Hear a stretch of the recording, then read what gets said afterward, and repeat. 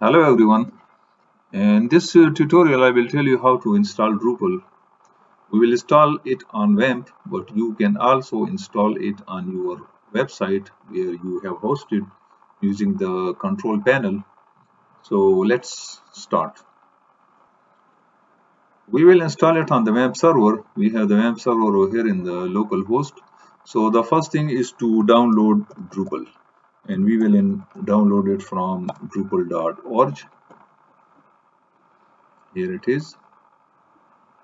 We'll go to the click on the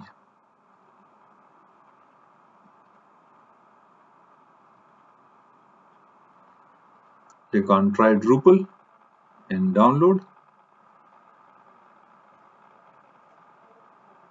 Here it is. We'll download the zip file.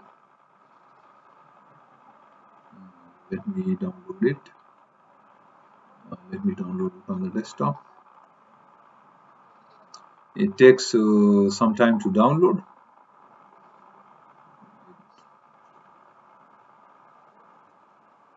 So we have downloaded the Drupal 10.0.7.zip file. Open the zip file. We have Drupal 10.0.7 folder in it. So I will install it on the WAMP server. So I'll go to the WAMP folder over here. Here's WAMP 64 and go to the www folder. Select the folder and extract the folder in the www folder of the WAMP. It takes some time.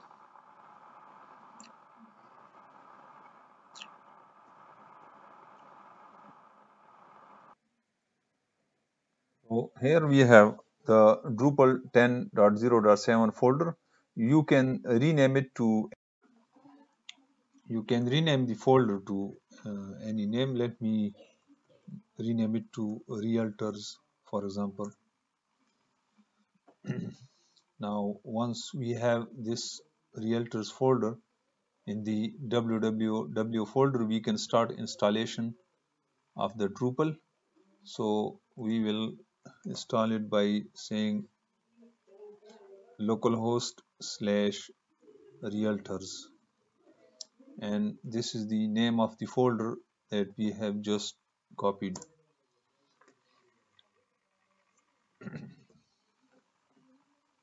Now here is the first page of the Drupal installation. It is asking for the language. I will select English.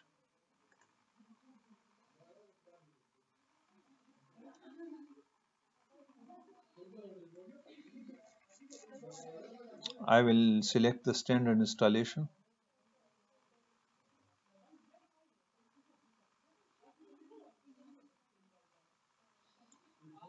Now here it says the database I will use MySQL. The database name I will mention the one that I did in the created in the during the setup. I will go to the PHP my admin, log into the. Now here if you see we have the databases. We have a real estate database which is an empty database, so I will use this database over here. So I will say real estate. This is the name of the database, and the database username is the user that I created for this database, and that username was Heather. So I will use the name Heather over here, and the password I gave over there was 123. It will be the same password, so I will say 123. I don't need to set up the advanced options, so I will leave it as it is. I will click on save and continue.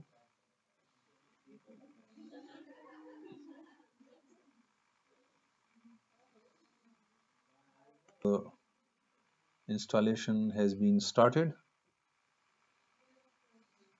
It takes some time to install. It is installing different modules.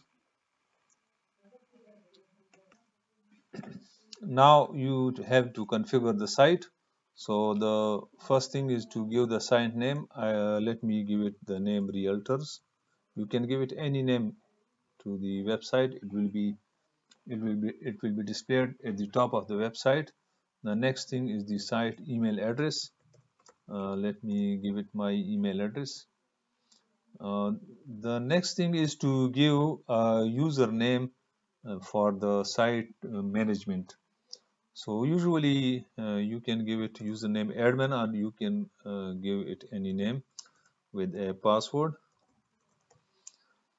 Reconfirm the password, and then you can give the default country. Uh, since I'm in Pakistan, I will give it Pakistan. You can also give it a default time zone, and you can set the update notifications. I will leave the default as it is. Just unclick the receive email notifications and click on save and continue.